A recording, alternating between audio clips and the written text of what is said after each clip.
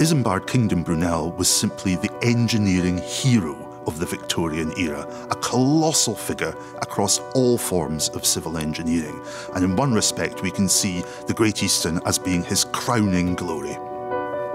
The Great Eastern was Brunel's third ship, and perhaps his most innovative. It was more than 3 times larger than any other ship afloat. Steamships at this period in the 1850s were very inefficient, so burnt vast quantities of coal. So it was impossible to get halfway round the world without refuelling time and time and time again. So Brunel's solution was to build an enormous ship that could carry enough coal to get there.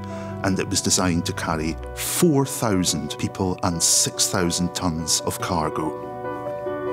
The problem for Brunel, of course, is he was too far ahead of his time. No port in the world had the facilities to cope with a ship the size of the Great Eastern. So despite all of this innovation, despite all of his great skill, the ship was a terrific commercial flop.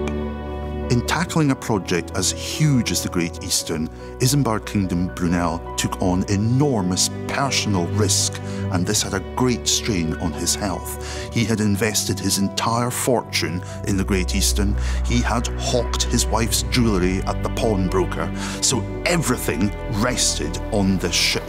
And the strain of the ineffective launch of the ship, not being able to get it into the water and having to expensively push it down towards the Thames, put enormous strain on him and ultimately led to his death when he died of a stroke shortly after the ship was launched.